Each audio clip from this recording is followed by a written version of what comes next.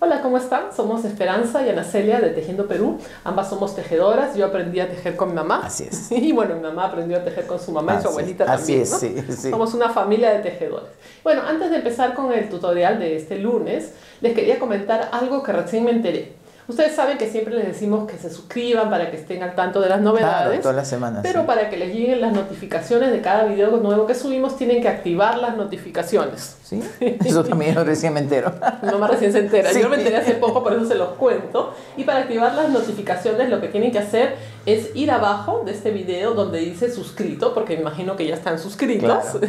Y al costadito van a encontrar una campana. Entonces tienen que darle clic a esa campana y así realmente van a recibir todas las notificaciones de cada video que subimos. Y ahora también estamos subiendo contenido o cosas que hacemos, fotos, videos, Sí. a la pestaña de comunidad, que es una nueva opción que tiene YouTube. Entonces también les van a llegar esas notificaciones. No se olviden de darle clic a la campanita. Ahora sí les cuento que para hoy día le hemos traído unas plumas de pavo real preciosas que están tejidas en crochet y macramé. Bueno, la verdad que habíamos hecho ya otras plumas. Hace tiempo hicimos unas plumas entre las dos, ¿te Así acuerdas? es, sí, que sí, estaban me acuerdo. todas tejidas a crochet y son reversibles. Y hace un par de semanas subimos un video de unas de macramé. Sí. Así que hicimos una mezcla de ambas técnicas. Sí. Y se nos ocurrió hacer estas plumas de pavo real que tienen el centro o el ojo tejido a crochet, Sí. y todo lo demás en macramé. No, están Y preciosas. quedaron lindas.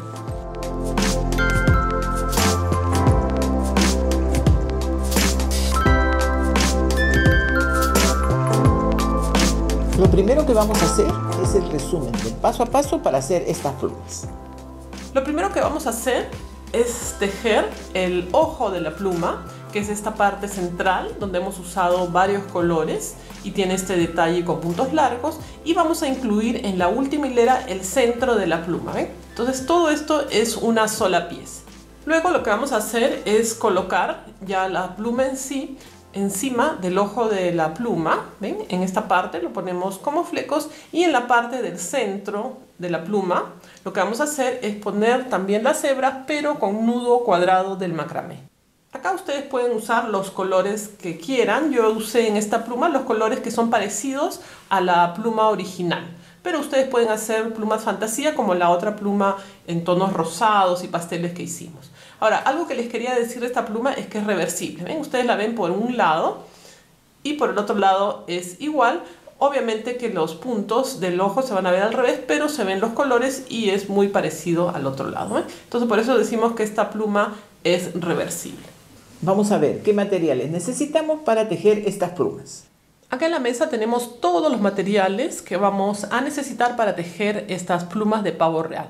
Utilicé un crochet de 2 milímetros y las hice con hilo de algodón. Es importante que sea de algodón, y he usado 5 colores para cada una. Ustedes pueden usar los colores que tengan o los que les gusten. En total, cada pluma pesa entre 4 y 5 gramos. No es mucho lo que van a usar para cada pluma.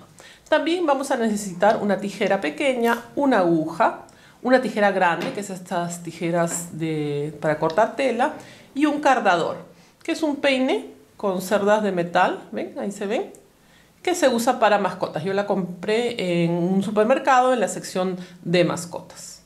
Ahora sí, vamos a tejerlas. Y lo primero que vamos a hacer es el ojo de la pluma con el centro. Vamos a empezar a tejer el ojo por el centro. Y ya tengo uno de los colores de los 5 que les dije. En este caso es azul. Entonces empezamos haciendo un aro deslizado. Para eso tengo la colita de la hebra delante de mis dedos. Y voy a tomar la hebra con la que voy a tejer y voy a envolver 2 dedos de atrás para adelante y hacia arriba y cruzo. Entonces se va a formar un aro entre los 2 dedos y lo retiro. Entonces lo cierran un poquito. Entonces ahí ya está, formamos el aro. Entonces para engancharlo vamos a tomar el crochet, vamos a introducirlo en el aro y vamos a jalar la hebra hacia adelante. Ahí está, ¿ven? Y lo que voy a hacer es tejer una cadenita para enganchar. Entonces ahí ya tengo mi aro deslizado. Vamos a empezar a tejer la hilera 1 y lo único que voy a hacer en esta hilera es tejer 12 medias varetas. Entonces la media vareta se teje así. Se hace una lazada en el crochet. Introducimos el crochet en el aro deslizado, jalamos la hebra, vamos a tener 3 puntos en el crochet y los voy a cerrar los 3 juntos. Es una media vareta. Entonces así tengo que seguir tejiendo media varetas en el aro deslizado hasta que tenga 12 en total. Ya hice las 12 media varetas. Entonces, para terminar la hilera 1, lo que voy a hacer es tomar la cadena de la primera media vareta que tejí en esta hilera y hago un punto deslizado. Para hacer un punto deslizado, toman la hebra y pasan por la cadena que tomaron y por el punto que tenían en el crochet, por los dos juntos. Entonces, de esta manera hemos terminado la hilera 1 y lo que voy a hacer es levantar la cadena o estirarla y cortar la hebra porque voy a cambiar de color. Entonces, simplemente cortan y retiran la hebra con que tejieron la hilera 1. ¿Ven? Entonces ajustan y lo que voy a hacer ahora es cerrar el aro deslizado. Entonces se van por detrás del tejido y jalan la hebra del aro deslizado. ¿Ven? Y les va a quedar un poquito abierto porque tenemos 12 media varetas en este aro. No se va a cerrar por completo, pero eso está bien porque nos va a ayudar para hacer después las puntadas largas dentro del huequito que queda. Vamos a tejer la hilera 2 y para eso ya tengo un nuevo color que en este caso es el turquesa. Entonces voy a enganchar un punto antes de donde enganché para poder perder bien esa hebra. ¿Ven? Entonces engancho en cualquier cadena en realidad. Y para enganchar ustedes toman la nueva hebra, el nuevo color y la pasan hacia adelante. ¿Ven? Entonces así ya hemos enganchado el nuevo color y vamos a tejer la hilera 2. La voy a empezar haciendo una cadenita solo para levantar el tejido y después lo que voy a hacer es un aumento en medio puntos en cada una de las cadenas de la hilera anterior. Entonces en esta misma cadena donde enganché vamos a tejer un medio punto. Para eso introducen el crochet en la cadena, jalan la hebra, tienen 2 puntos en el crochet, toman la hebra y los cierran juntos. Entonces ya tengo un medio punto y voy a hacer otro en la misma cadena porque, como les dije, estamos haciendo aumento, ¿no? Es decir, los 2 medios puntos en cada cadena. Entonces ya tengo en la primera cadena. Vamos a la siguiente, que es donde enganché el punto deslizado. ¿Ven? Acá. Entonces ahí lo que voy a hacer es perder ya todas las colitas que tengo atrás, ¿no? Entonces vamos a tejer también un medio punto y 2 medio puntos en la misma cadena. ¿Ven? Ya tengo 2 motivos. Entonces voy a continuar haciendo los 2 medio puntos en cada cadena hasta que termine toda la hilera. Ya tejí sobre todas las cadenas, entonces debo tener 24 medio puntos y voy a terminar la hilera 2 también haciendo un punto deslizado. Entonces busco la cadenita del primer medio punto de la hilera y hago el punto deslizado. Entonces también voy a jalar y voy a cortar la hebra y retiran, ¿ven? Entonces ya no necesitamos ese color y ajustan. Entonces acá lo que vamos a hacer es voltear y vamos a aprovechar de cortar estas colitas que ya quedaron dentro del tejido, ¿no? Así las fuimos perdiendo. Entonces la cortan al ras. Ahí está. ¿Ven? Entonces ahí se van a perder y ya no se nota. Entonces ahora sí hemos terminado la hilera 2. Vamos a tejer ahora la hilera 3 y para eso ya tengo otro color que en este caso es el celeste. Entonces voy a enganchar en cualquiera de las cadenas.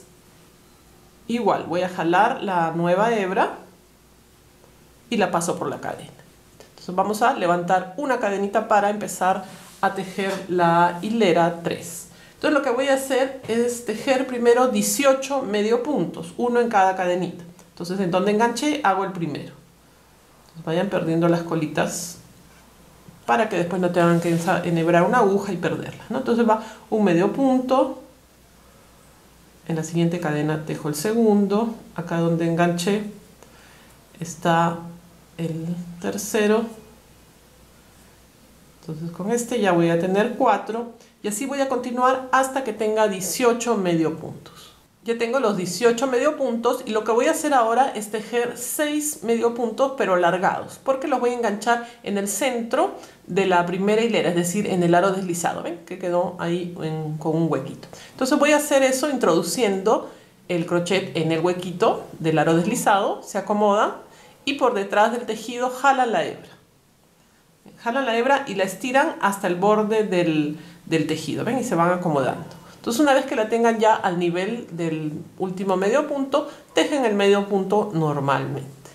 Ya tenemos uno, entonces nos faltan 5. Entonces introducen el crochet en el centro, jalan la hebra por atrás, la estiran y hacen el segundo medio punto. Entonces así van a ir tejiendo hasta que tengan los 6. ¿Ven?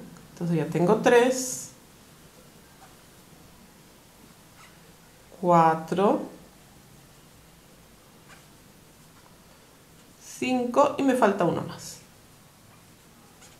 6. ¿Ven? Entonces, en total, igual, en esta hilera 3 voy a tener 24 medio puntos, ¿no? Recuerden que hicimos 18 en las cadenas y 6 en el centro del aro deslizado. Y termino la hilera haciendo el punto deslizado a la cadenita del primer medio punto que tejí. ¿Ven? Simplemente jalan. Entonces ahí vuelven a jalar y cortan el color con el que tejieron esta hilera y retiran. ¿Ven? Entonces ajustan. Y ya podemos perder las colitas porque las fui perdiendo cuando tejí los medio puntos. Entonces así les va quedando un tejido limpio. ¿Ven? Entonces de esta manera hemos terminado la hilera 3 del ojo de la pluma. Nos toca tejer ahora la hilera 4 y para eso ya tengo un nuevo color que en este caso es beige. Y en esta hilera sí vamos a ver dónde es que van a enganchar el nuevo color. Entonces lo que van a hacer es buscar el último punto de la hilera y van a retroceder 3. Entonces contamos el último, que es 1, luego tenemos el 2 y el 3. En este tercero es donde vamos a enganchar y ustedes notan que justo es la cadenita central de estos 6 puntos largos que hicimos. Ahí deben enganchar. Entonces toman la nueva hebra y jalan por la cadenita. Entonces ahora sí vamos a empezar la hilera 4. Vamos a empezarla levantando una cadena y luego lo que voy a hacer es 5 medio puntos. Entonces el primero lo hago donde enganché y vayan perdiendo ya la hebra, la colita, ¿no? Simplemente la ponen encima del crochet. Entonces ahí tejo el primer medio punto de los 5. Entonces va 1, 2, acá está el 3, acá donde enganché me voy a donde estaba la cadenita donde enganché y este sería el 4 y me falta un medio punto más. ¿Ven? Son uno en cada cadenita. Entonces ya tengo 5 medio puntos y lo que voy a hacer ahora es un aumento en medio puntos en la siguiente cadena, ¿no? Y lo voy a hacer igual haciendo 2 medio puntos en la misma cadena. Va 1 y 2. Luego lo que voy a hacer es tejer 3 media varetas. Entonces a una lazada introduzco crochet en la siguiente cadena, jalo la hebra y cierro los 3 puntos juntos. Entonces va 1, van 2 y 3 media varetas. Vamos a continuar haciendo ahora 2 varetas. La vareta la hacemos también haciendo una lazada, introduzco crochet en la siguiente cadena, jalo la hebra y los 3 puntos que quedan en el crochet los cierro de 2 en 2. ¿Ven? Cierro 2 primero, vuelvo a tener 2 y los cierro. Entonces ya va una vareta y me falta una vareta más en la siguiente cadena.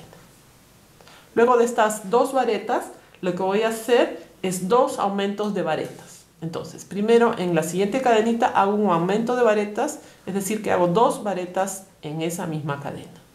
Va 1 y 2. Entonces me falta un aumento más, entonces en la siguiente cadena hacemos también 2 varetas en la misma cadena. ¿Ven?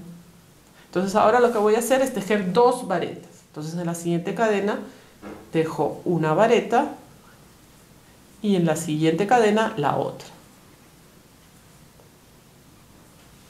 Luego lo que voy a hacer son 3 media varetas. Entonces hago una lazada, introduzco el crochet en la siguiente cadena y hago una media vareta, me voy a la siguiente cadena, hago la segunda y en la siguiente hago la tercera.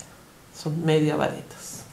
Y lo que voy a hacer ahora es tejer un aumento en medio puntos. Entonces hago en la siguiente cadena 1 y 2 medio puntos. Y voy a terminar la hilera tejiendo 5 medio puntos. Entonces hago uno en cada uno. 1, 2, 3, 4 y 5. ¿Ven? Y para terminar la hilera lo que voy a hacer es enganchar con un punto deslizado a la cadenita del primer medio punto de la hilera. ¿Ven? Entonces paso por la cadenita y paso por el punto que tenía en el crochet. Y también voy a cortar. Entonces jalo la hebra, retiro el crochet y corto. Y ahí ya pueden jalar la hebra con la que tejieron esta hilera.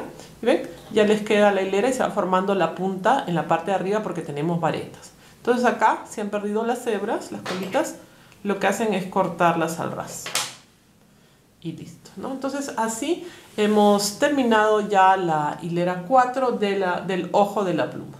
Nos toca tejer la hilera 5 y para eso tengo ya el nuevo color, que en este caso es este verde tan bonito. Voy a dejar el ojo de la pluma con las 4 hileras un ratito acá en espera porque voy a empezar haciendo 36 cadenas para que sean el centro de la pluma. Entonces empezamos con el nuevo color haciendo un nudo deslizado. Para eso tomo la colita con 2 dedos abajo y 2 dedos arriba y tengo la hebra tensada en el centro. Entonces pongo el crochet detrás de esta hebra tensada, jalo hacia adelante y hago todo un giro completo. Entonces se le va a formar un punto en el crochet. Entonces para formar el nudo deslizado simplemente toman la hebra y la pasan por el punto que tenía. Entonces ahí ya tenemos el nudo deslizado. Entonces voy a montar ahora 36 cadenas.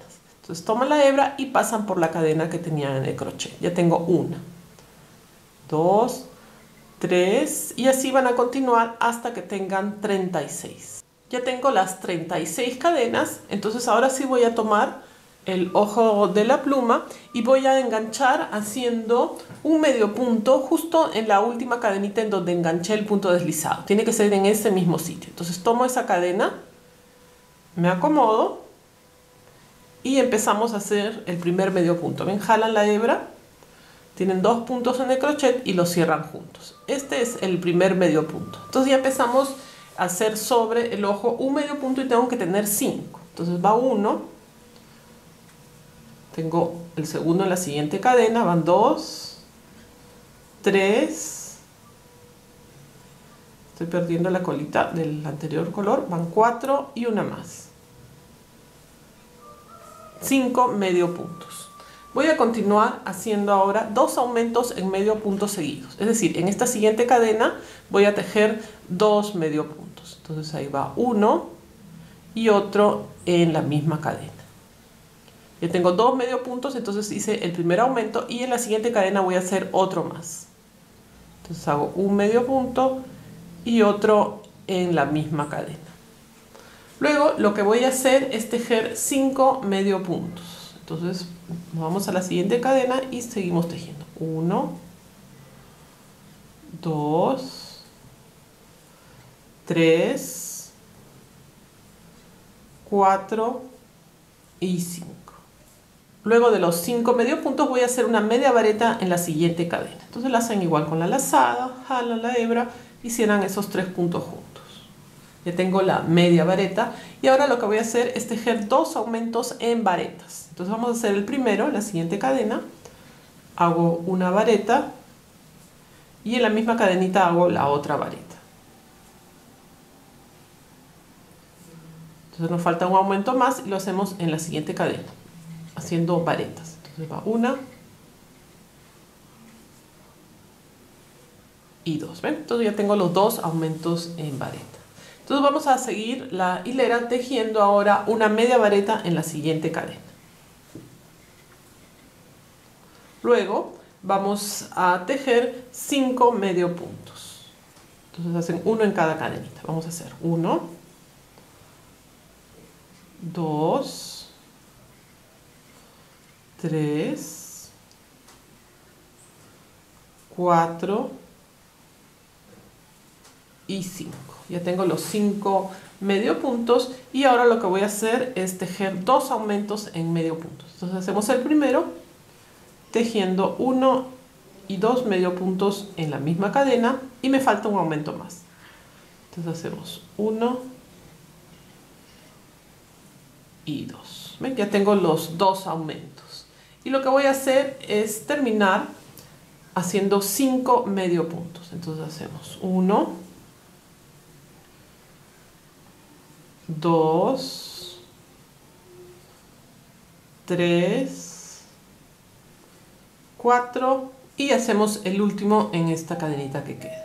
Entonces ya tengo los 5 medio puntos. Para terminar esta parte del ojo lo que voy a hacer es un punto deslizado a la cadenita del primer medio punto que enganchamos. ¿Se acuerdan cuando hicimos la cadena? Hicimos el primer medio punto, entonces ahí simplemente hacen un punto deslizado. Entonces vamos a terminar esta hilera 5 haciendo un punto deslizado en cada una de las cadenitas que hice al inicio. ¿Se acuerdan que hicimos 36? Entonces hacen uno en cada una. Yo lo voy a hacer en la parte de atrás de la cadena. Ustedes ven que hay una tercera hebra acá atrás. ¿Ven? Acá está la cadenita y en la parte de atrás. Ustedes lo pueden hacer en el centro de la cadena, no hay problema. Entonces se van a la parte de atrás de la siguiente cadena, toman esa tercera hebra y hacen el punto deslizado. Entonces así van a ir tejiendo en la parte de atrás de la cadena un punto deslizado hasta que lleguen a donde iniciaron la cadenita, ¿no? Es decir, tienen que tener 36 puntos deslizados. Ya terminé de tejer los 36 puntos deslizados, entonces ya tengo formada también este centro de la pluma en la hilera 5 del ojo. Entonces lo que voy a hacer es jalar el punto que tenía en el crochet y cortar. Entonces cortamos y retiro. ¿Ven? Entonces vamos a aprovechar acá de cortar la colita de la hilera anterior y voy a perder estas dos colitas, ¿no? Entonces para eso voy a enhebrar una aguja. Una vez que ya enhebran la aguja, van a pasar la aguja por dentro del tejido de los puntos deslizados. Un centímetro y medio. ¿Ven? Cuiden que no se vea por ninguno de los dos lados y jalan sin apretar, quede justo al tamaño. Entonces ahí ya retiran la aguja y cortan esta colita al ras. ¿Ven? Entonces tiran un poco y ahí se pierde. Entonces lo mismo tenemos que hacer con esta otra colita. Ya perdí ambas colitas, entonces así ya quedó el ojo de la pluma y el centro. Entonces vamos a ver cuánto mide. Acá tengo mi cinta métrica y ustedes ven que mide aproximadamente 16 centímetros y medio. Ya tenemos lista esta parte. Entonces lo que vamos a hacer ahora es ponerle las hebras a todo alrededor. El plumaje, que son las hebras alrededor, se ponen en dos partes. La primera parte se hace sobre el ojo de la pluma, que tenemos acá, la parte redonda con punta, y la vamos a hacer poniendo flecos. Y luego, la otra parte, vamos a levantar, se hace ya en el centro de la pluma, que son las cadenas con los puntos deslizados que pusimos en la última hilera. Y en esta parte lo que vamos a hacer es engancharlas usando el nudo cuadrado del macramé. Vamos a empezar poniendo los flecos en el centro de la punta, es decir, en la cadenita de arriba. Entonces ustedes introducen el crochet en esa cadenita, justo la que está arriba, toman una hebra, la doblan a la mitad y vamos a poner como fleco. ¿Ven? Pasan el centro de la hebra doblada por la cadena, jalan un poquito, toman las dos hebras que están juntas y la pasan por la cadenita y jalan. ¿Ven? Entonces ahí tengo ya un fleco. Entonces lo que voy a hacer primero es poner 3 flecos en la misma cadena. Entonces voy a jalar otra hebra, la doblo a la mitad. Vamos a introducir el crochet en la misma cadena, tomo el doblez, la paso por la misma cadena y vuelvo a enganchar las dos hebras y las paso por la cadenita y jalo. Entonces ya tengo 2 en la misma cadena y me falta uno más, porque vamos a poner 3 en esa cadena. ¿Ven? Entonces doblo la hebra, voy a ir a la misma cadena para poner esta tercera. Entonces paso la cadenita y paso las dos hebras y jalo. Entonces así tengo 3 flecos en la misma cadena. No pongan los 3 flecos juntos, vayan poniéndolos de uno en uno. Entonces esto mismo lo tengo que hacer 2 veces más. En las siguientes 2 cadenas voy a poner 3 flecos en cada una. Ya puse los 3 flecos en cada una de estas 3 cadenas, las puse desde el centro hacia el lado izquierdo. Entonces ahora voy a tomar la siguiente cadena del lado derecho de la primera que hice y lo voy a hacer hacia la derecha. Es decir, que voy a poner 3 flecos en 1, 2 y 3 cadenas del centro al lado derecho. Y luego de la misma forma, ¿ven? Toman la hebra, la doblan por la mitad, buscan ahora la cadenita del centro pero hacia el lado derecho. toman la hebra, la pasan y jalan las 2 hebras por ahí. Entonces así ya tengo uno. Entonces ustedes ponen 2 más en esta cadena y van hacia la derecha haciendo 3 en la siguiente y 3 en la siguiente. Ya puse los flecos en las 3 cadenitas hacia la derecha, entonces en total en la punta tengo 6 cadenas con 3 flecos cada una. Entonces ahora vamos a seguir poniendo los flecos, pero ya uno en cada cadena. Y lo tenemos que hacer a ambos lados de estas 6 cadenas con 3 flecos. Vamos a poner un fleco en cada una de estas cadenas por 6 cadenas a un lado y 6 cadenas al otro. Entonces tomamos el crochet, nos vamos a la cadenita del costado y vamos a tomar otra hebra. ¿Ven? Toman una, la doblan en la mitad y vamos a pasarla por la cadenita que teníamos enganchada. Entonces ahí engancho el fleco. Entonces acá es solo una en cada cadena. ¿Ven? Entonces acá vamos a poner la segunda.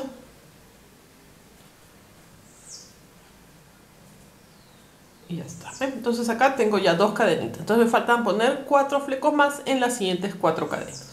Ya tengo los 6 flecos de un lado, estas 6 cadenas. Entonces vamos a girar y vamos a poner ahora en el lado izquierdo. Y lo vamos a poner igual, ¿no? Uno en cada uno por 6 cadenas. Ya coloqué los flecos del otro lado, entonces así hemos terminado de poner las hebras en la parte del ojo de la pluma. Entonces ahora vamos a empezar ya a poner las hebras en la parte de abajo, que es el centro de la pluma, y para eso lo vamos a hacer sobre la mesa. No necesitan enganchar la pluma porque ya tiene bastante peso en la parte de arriba. Como les dije, en esta parte vamos a poner las hebras con los nudos cuadrados del macramé. Entonces tengo también las hebras de 18 centímetros dobladas en 2. Si ustedes quieren que sean más largas, le pueden poner unos centímetros más a las hebras. Entonces vamos a hacer el nudo cuadrado pasando la hebra que he doblado acá al lado derecho por debajo del centro de la pluma. Luego, este doblez de la otra hebra la vamos a pasar por debajo del doblez del anterior, por encima del centro de la pluma, ahí la abrimos y vamos a tomar las 2 hebras de la primera hebra doblada, por el centro de la otra hebra. Entonces jalan para arriba. Listo. ¿Ven? Entonces ya tengo el nudo cuadrado y lo único que hago es ajustar. Ahí está, ¿ven? Ya puse un par de hebras. Vamos a poner otro par de hebras con el nudo cuadrado, pero quiero ahora que este nudito que se ha formado al lado izquierdo en el anterior par quede al lado derecho. Entonces para eso voy a pasar ahora la hebra del lado izquierdo por debajo del centro de la pluma. Entonces la hebra que doblé al lado derecho la paso por debajo del doblez de la otra y por encima del centro de la pluma. ¿Ven? Entonces se abre y ustedes toman las 2 hebras que ven ahí abajo y las ponen hacia arriba. ¿Ven? Ahí está. Entonces acomodan y jalan. Entonces ahí se formó el nudo cuadrado y quedó al otro lado, ¿no? No se preocupen si quedan separadas porque ustedes pueden moverlas. Entonces van a ir repitiendo el primer nudo cuadrado con el nudito hacia la izquierda y este segundo nudo cuadrado con el nudito hacia la derecha. Vamos a hacer un par de nudos cuadrados más. Entonces voy a pasar ahora la hebra del lado derecho por debajo del centro de la pluma y por encima de la otra hebra. Entonces paso esa hebra por debajo del doblez de la otra y paso por encima del centro de la pluma. Entonces ahí tomo las dos hebras dobladas y las paso por dentro. ¿Ven? Entonces subo y ajusto. Entonces ahí ya me quedó una tercera hebra. ¿Ven cómo se van intercalando los nuditos? Ahora, si ustedes no quieren intercalar, pueden quedarles todos los nudos a un lado, no hay problema. Ya tengo otro par de hebras. Entonces paso el del lado izquierdo por debajo del centro de la pluma, introduzco el del lado derecho por dentro del doblez y me voy encima del centro de la pluma. ¿Ven? Entonces ahí jalo las 2 hebras dobladas de la otra hebra que estaba a la izquierda por dentro del doblez y ajusto. ¿Ven? Y ahí acomodo. Entonces así me van quedando los nuditos intercalados. Entonces ustedes tienen que seguir poniendo estas hebras, repitiendo estos 2 nudos cuadrados hasta que les quede más o menos unos 3 centímetros en la parte del centro de la pluma sin poner, ¿no? Esto es opcional, ustedes pueden ponerlo hasta más abajo o hasta más arriba, y lo que acá pueden hacer es combinar los colores, ¿no? Pueden poner todos de un solo color o pueden poner abajo otros colores. Acá tengo la otra pluma de colores pastel con todas las hebras ya puestas. ¿Ven? Hice los nudos cuadrados y me quedan en este caso unos 3 centímetros. Ustedes pueden tener menos o más hebras. Entonces lo que voy a hacer antes de darle forma a la pluma es enganchar, porque si no estos nudos se pueden salir, ¿no? Entonces tengo una hebra del mismo tamaño y lo que voy a hacer es con el crochet pasar por el centro de la pluma, ¿no? Donde hicimos los puntos deslizados, doblan la hebra en 2 y pasan. Entonces jalan uno de los lados, ¿ven? Ahí está. Entonces una vez que ya la tienen puesta, la centran y hacen un nudo doble. Entonces es un nudo doble normal que hacemos para atar las hebras, ¿no? Entonces así, ya hicimos un nudo, queda una hebra para cada lado y así ya queda asegurado, ¿no? Ese nudito va a evitar que las hebras de los nudos cuadrados se deslicen. Estamos ya terminando las plumas y como ven están quedando preciosas. Entonces ahora lo que falta son los acabados. Para darle forma a la pluma, lo primero que vamos a hacer es recortar y darle forma a las hebras que están en la parte del ojo de la pluma. Entonces las que están abajo con el nudo cuadrado las retiramos un ratito. Y ustedes tienen que ordenar estas hebras, ¿no? Estírenlas, vayan estirándolas así con el crochet para que queden hacia el lado de donde las pusimos, que no queden torcidas. Entonces una vez que ya la arreglaron, lo que vamos a hacer es recortarlas y vamos a hacer un pico pero ovalado. Y este pico tiene más o menos la forma de un sombrero. Entonces vamos a dejar ancho abajo y vamos a hacer una curva y vamos a ir hasta el centro. Igual acá, ancho, hacemos una curva y vamos hacia el centro. Entonces para eso tengan una tijera de estas para cortar tela y empezamos, ¿no? Entonces vamos a dejar más o menos largo por este lado y vamos a recortar, ¿ven?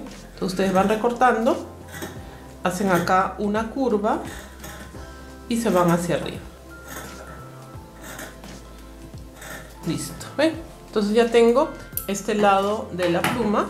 Vamos a quitar las hebras que corté y después ustedes pueden volver a recortar, ¿no? Entonces giran y van a hacer más o menos el mismo diseño hacia el otro lado, ¿no? Empezando del centro.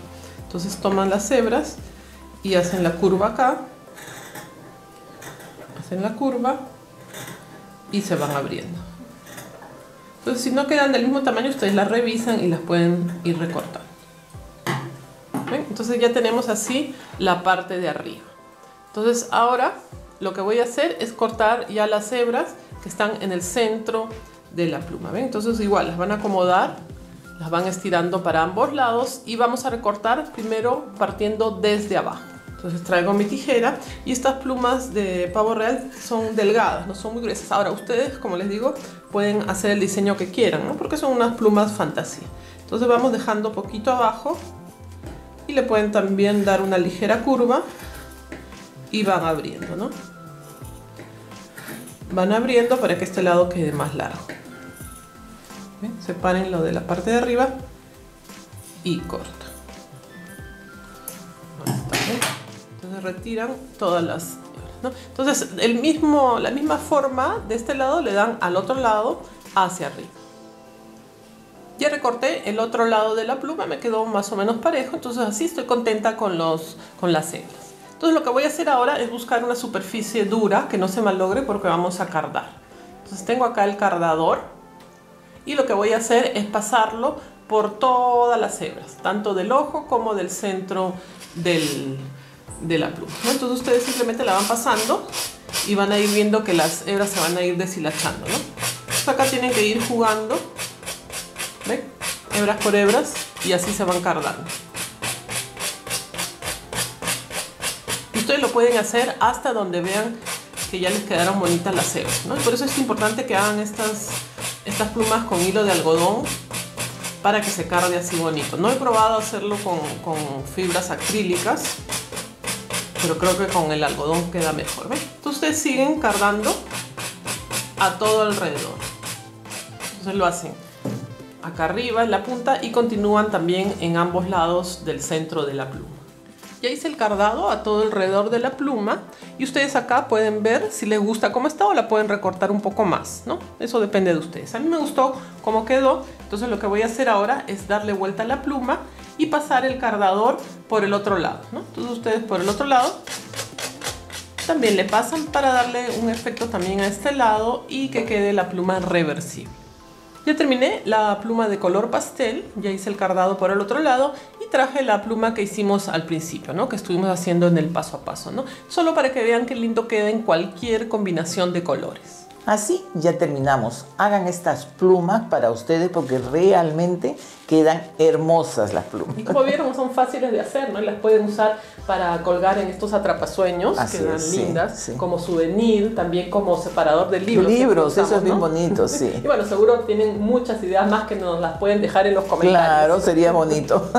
Ya nos despedimos y nos vemos el miércoles con un nuevo tutorial. No se olviden entonces de suscribirse, de activar la campanita de las notificaciones. Sí, eso hay que decir, sí. Y bueno, en las redes sociales los esperamos también con mucho cariño, ¿no? Nos encuentran como @tejendoperú. Listo, gracias. Chao.